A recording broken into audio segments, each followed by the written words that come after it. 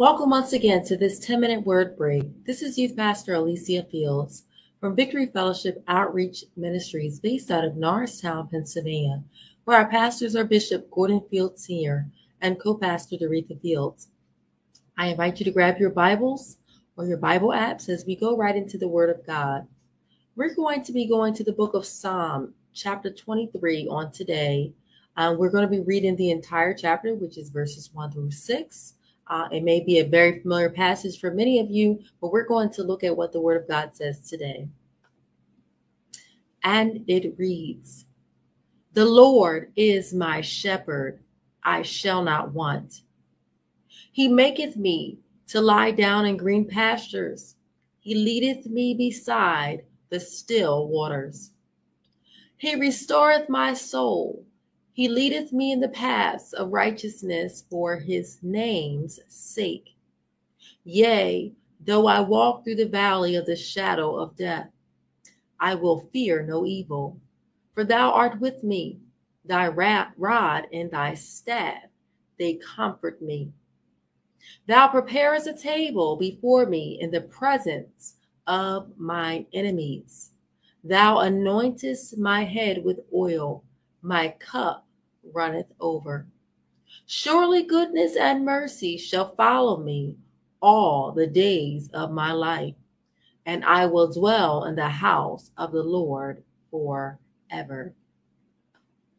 Today we're going to be talking from the topic of the Good Shepherd. The Good Shepherd. We have read this passage as it is a psalm written by David, who served as the king of Israel. But he also, before he became king, was once a shepherd of sheep. And so we see a lot of parallelism and metaphors being used to describe God himself, even as a shepherd is one who guides his sheep. And we began to read the first set of verses that said, "The Lord is my shepherd, I shall not want." This is a declaration that David is making. It is a choice, a decision of a place of contentment. To be able to reach a place to say you don't want, God has to bring you to a place of contentment, because if we're very honest with ourselves, we're often in a place of constant want and never feeling satisfied, always wanting the next better thing. But to say that I shall not want, it is a decision or a declaration that is being made. So in other words, to acknowledge that the Lord is my shepherd, that I shall not want, is to acknowledge that God makes provision for all of my needs. And as we continue to read, it said in the next verse, "He makes me to lie down in green pastures, and he leads me beside still waters." In other words, the psalmist here, David begins to decree and declare and to acknowledge that God, he will bring us into a place of safety. And so when you understand about pastures, when you're shepherding sheep, you actually have to lead them to green pastures or foliage where there is greenery for them to graze on. And sheep actually cannot drink from rapidly running waters. They cannot drink from, we may say violent streams that are highly active, but the water has to be very peaceful, very still in order for them to drink. And so just like sheep, God himself will bring us into a place of safety. So he brings us to a place of green pastures. He makes provision for us, and he brings us to a place of still waters because he knows what we can handle and what we can digest. So he will only lead us to where we can actually consume, right? Where the waters won't overtake us, but where we can digest what he has. So the first verse tells us he makes provision for all my needs. And the second verse says he brings us into a place of safety. And also when we said that he restores my soul, this is where God begins to, David begins to acknowledge that God brings restoration. He brings rejuvenation. He refreshes us, and that only comes through God himself. And then verse 4, as it begins to say, "As I walk through the valley of the shadow of death, I will fear no evil. For you are with me, and your rod and your staff, they comfort me. And so this is David beginning to acknowledge that God is a comforter and he is our God, even when we face difficult situations where we may fear even death may be nearby, or we fear danger. Because when we talk about a valley of a shadow is actually a reflection of the real thing, but it's not it itself, but it can create fear.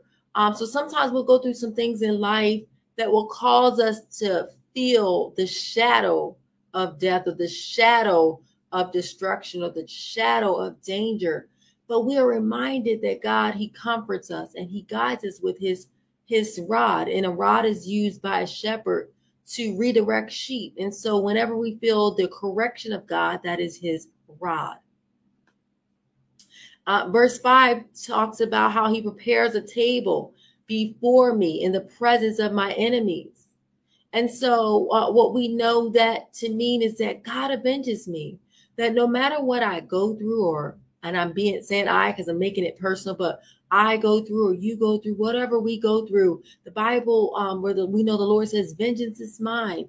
And so the Lord will avenge us. The Lord will rectify every wrong. The Lord will set straight every injustice. This is what it means that he prepares the table. Not that I set the table. I don't prepare the table. I don't assemble the table, but it's God himself that will do that. And as it goes on in that same verse, it says how he anoints my head with oil and my cup runs over. In other words, God's favor rests upon us and he provides the abundance of health, the abundance of wealth, anything that we have. It is by God's grace and mercy that has been extended to us. And so that is what it means that it will run over. It means that it's beyond just what can be contained. And then finally, as we look, it says, surely goodness and mercy will follow me all the days of my life, and I will dwell in the house of the Lord. So in other words, God's protection goes before me. It surrounds me. It defends me. And so his grace and mercy and goodness and mercy, I say, how they follow me, that God's protection is all around me. And as I would dwell in the house of the Lord, it means he's chosen me, that I would actually remain in his presence, that I've been invited to come into the house of the Lord.